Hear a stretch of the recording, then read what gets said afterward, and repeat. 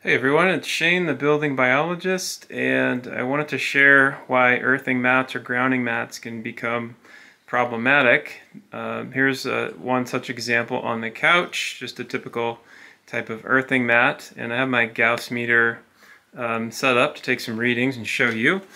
And then the mat plugs in there to the ground on the bottom of this receptacle. But the problem is when you tie it into the home electrical system that you can actually bring energy, and it's called an AC electric field, closer to you. I'm going to zoom in here, turn the meter on.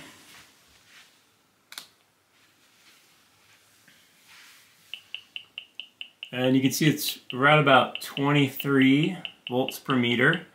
We'd like this number to be around 1.5 per the building biology guidelines. And I'll just demonstrate now when we unplug it from the wall what kind of reduction we get.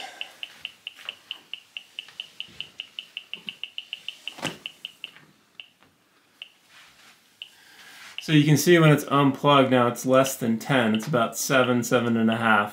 So it's a significant cut in the exposure that you have to this type of radiation, and it's generally problematic to plug it into your home electrical system. The best, if you want to use this type of device, is to actually run a cable outside and terminate it with a metal rod that's actually in the soil, and this will keep you away from any kind of issues within the home electrical system, which most homes do have, which is why it's not recommended to tie a ground mat into those.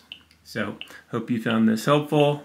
Definitely subscribe and click the notification button so you can get future tips and tricks like this to lower your EMF exposure.